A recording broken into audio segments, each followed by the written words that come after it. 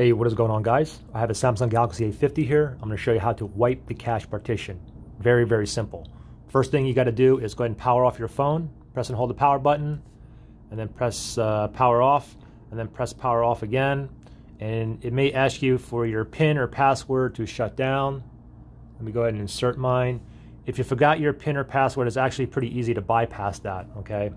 And if that's the case, then comment below and I'll post you to another video I made to bypass that password. Anyways, once the phone is completely off, the only thing you got to do now is press and hold two buttons simultaneously. The power button and the volume up, okay? Volume up, power. Press and hold at the same time. Do not let go until you see the Samsung logo, and then let go, okay? And that'll boot you right into the Android recovery menu.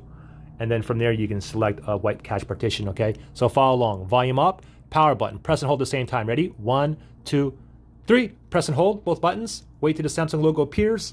Let go, and this should boot us right into the Android recovery menu, where we will be able to select wipe cache partition, okay? So we are in the Android recovery here, and you want to go down to wipe cache partition. You can simply just go ahead and use the volume rockers, and you can go all the way down. Make sure you don't go to wipe data / factory reset, or you're going to erase everything on your phone. Anyways, right here, it says wipe cache partition, okay? So from here, what you want to do is simply to select it, press the power button, okay? Press the power button, and then this cannot be undone.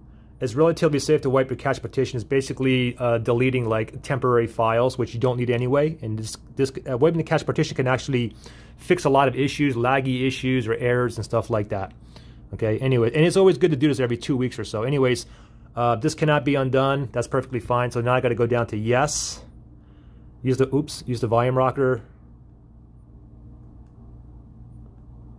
Go down to yes, and then select it. I'm going to press the power button here. And now look on the bottom here and watch how fast this is. So I'm going to press the power button to proceed. Right there.